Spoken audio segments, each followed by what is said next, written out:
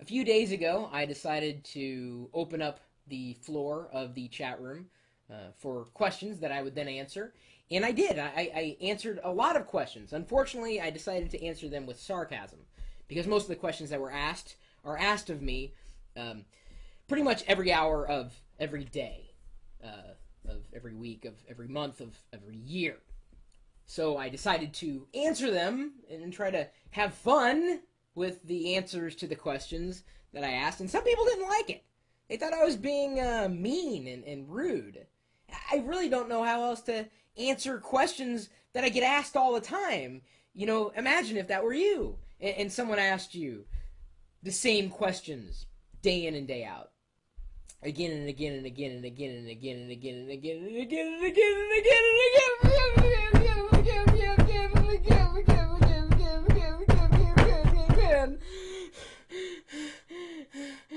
again. Oh, great! I kicked off my screensaver. See what you made me do? It's a little sarcasm. Obviously, I don't mind answering questions. It's just, I like new questions. Questions that, I haven't answered before. For instance, what do you guys think about this whole Facebook privacy flap? I mean, some people are dropping off of Facebook because they're tired of having their privacy violated. Are you guys out there quitting Facebook? I'll ask you, the person watching this video, or you, if you happen to be in the chat room right now at live.perillo.com. Are you quitting Facebook? Or do you believe that Facebook has already quit you? It's a good question. I mean, you intend on keeping a certain bit of information just visible by a handful of people. Facebook changes its privacy policy, and suddenly, information that was private is suddenly public. I mean, what do you do? Do you just quit outright, drop your Facebook account altogether? Or do you do as I've recommended in my two-step program? If you are concerned about privacy issues with Facebook, or really any website, there's two steps to solve this problem. Step one, stop sharing shit you don't want the world to discover. And step two, repeat step one. It's kind of the bottom line. If you throw it out there, just assume someone's going to capture it. I mean, how many hours of television programming do you have to watch to recognize that, oh, there are cameras everywhere, capturing behind the scenes, all these hidden moments, geeks gone wild, world's craziest geek outburst. I mean, what you do is now public, whether you want it to be or not. It happens. It plays out over and over again. And just because you're sitting here in the privacy of your own home doesn't mean that the things that you're sharing online aren't going to be seen by someone who you don't necessarily want to see the things that you're sharing online. It happens. So the bottom line is, if you're concerned, you could stay offline, certainly. You could quit Facebook. That's an option. Or you could just be just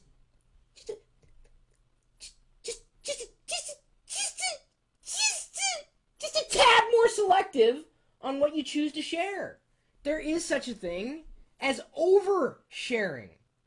I mean, do you really think that as you, potentially someone who's under the age of 18, is really going to be the same person as you will be when you age 20 years? I am certainly not the same as I was when I was 13. Some would say I'm a little less mature than I was back then. But the things that I did when I was 13, oh, wow, I'm glad there wasn't a Facebook. You think it's cool to say something rude and crude and vile and disgusting and to slander somebody or to make fun of somebody else and to swear and to curse and to poke fun of somebody when you are 13 years old. But at age 33, you're a bit wiser. Hey, let's rewind a few years. Let's go to the age of 21 when you have possibly graduated from an institution with a degree of sorts and you're going to get a job. Do you realize that there are firms that get paid big bucks to do their research on you? You may not be anybody that anybody knows. You think that's fine, but you can't escape your past, buddy. Or budette. Goes the same for males or females. The things that you're sharing online, that's trackable forever. Doesn't matter if it's Facebook, Twitter, YouTube. I mean, we all know that 99% of the YouTube population is completely unemployable. And if that doesn't apply to you, cool. You're in the minority. Just assume that most of the people who post comments really have never accomplished anything other than being able to post comments on a website and make fun of other people when they themselves have never been able to accomplish much more than getting up out of bed if they've even done that. Either way, the gestures you make online, just assume the world's going to see it. So this, I hate to tell you, isn't really Facebook's problem. And I'm not saying they should change their policies midstream. They likely will. They're, a private institution. They can do it as they see fit. It's not a utility. It's not an inalienable right for Facebook to do exactly the way you want things done. The onus is on Facebook to make changes. You can vote with your feet. That's seriously, it's like sticking your thumb in a dike. Not a wall that holds back water and the crack. That may have dated me. I don't know if anybody else is familiar with the story. Either way, the bottom line is, you are responsible for you.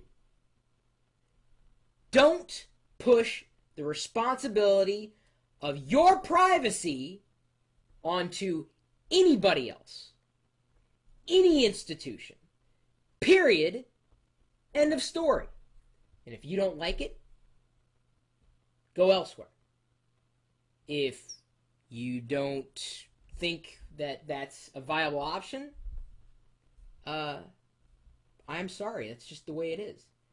Because if you're not responsible for yourself, I don't know how on God's green earth you expect anybody else to be responsible for you. If you're afraid that something you say or do is going to be seen by anybody else, don't do it. It's your problem, not Facebook's. I'd say the same thing about any website. So, I'm still on Facebook. I have no intention on leaving. The things that I share on Facebook are the things that I want to share on Facebook. It's just the way it is. I don't know if I'd go as far as to say every aspect of privacy is dead. But at the same time, you just got to assume that you're doing something, someone's going to find out, they're going to tell somebody else, and before you know it, the data's out there.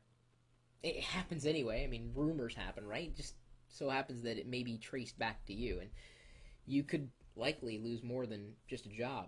You could lose a career, which is much greater than a job, of course, unless your job is your career, in which case, wow, you got problems. But you could lose relationships in general. You could lose a lot simply by not realizing the things that you're doing. So, bottom line, don't be a jackass.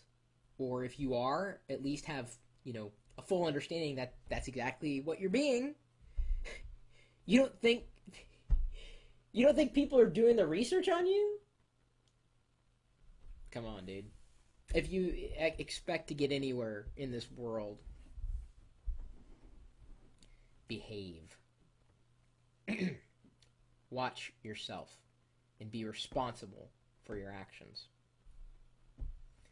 You are in control. And if that control to you is leaving Facebook, okay. More power to you there. You go for it. You leave Facebook. That'll show them. You're quitting Facebook. Wow. That's great. I hope to God the sarcasm translates on video. Because I guarantee the Zuckerbergs ain't losing any sleep over you. My email address, chris@pirillo.com. Maybe you differ in opinion. That's okay. I like this kind of dialogue. I like these types of questions that people ask. Not the questions I get asked every day. Let I make a video on it, Now I get to go back and see how many people were acting funny here in the chat. They don't act funny for too long because inevitably the people who misbehave get kicked out of our community. You don't generally put up with that kind of immaturity. Geeks.pirillo.com. You can join us there. Embed your own YouTube videos if you want. We'll promote them, especially if it's good content. Love that.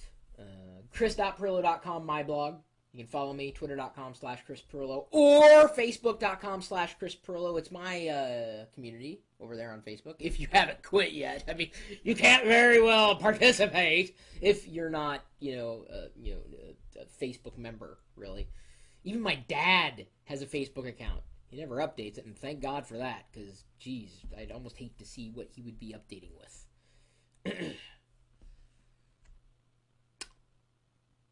You can join us in the chat room if it's unmoderated, and generally is. Sometimes I may be working here, sometimes I may not even be here, but the chat room is always active, assuming that it isn't frozen, and then I have to kind of kick it into gear. It's part of a live video feed, which is happening right now.